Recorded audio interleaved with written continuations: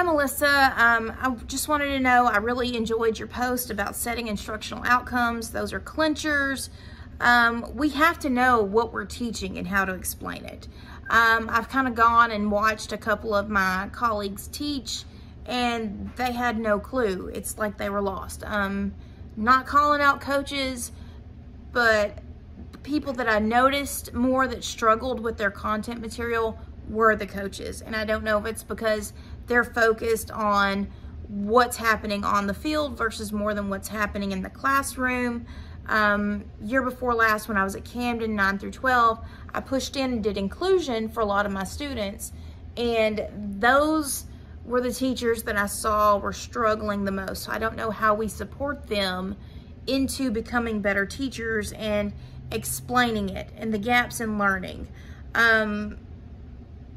Content transformation or content learning, it's very different when you're watching somebody who's not in the classroom full time try to deliver a lesson versus somebody who is in the classroom in the full time. Now, not that I haven't seen some coaches give amazing lessons in their content. It's just the newer teacher coaches, they struggle a bit, and I don't know how we can support them better. But it is content for learning, transforming content into learning. That is the clincher that stuck with me from your post. You know, how are we presenting the information? How are the activities we're doing? And are they meaningful activities, or is it just an activity for the sake that we had an activity?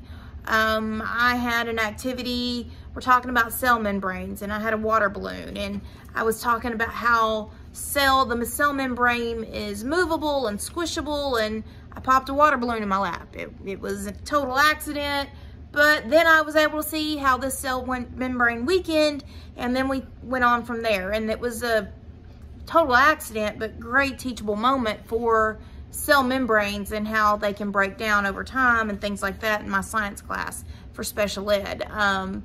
And I do keep a change of clothes in the classroom, so didn't have to wait until I dried out. But again, thank you, Melissa, for setting those instructional outcomes and how we can use sometimes a mistake in the classroom, like me popping a water balloon in my lap, as more of a learning reinforcer.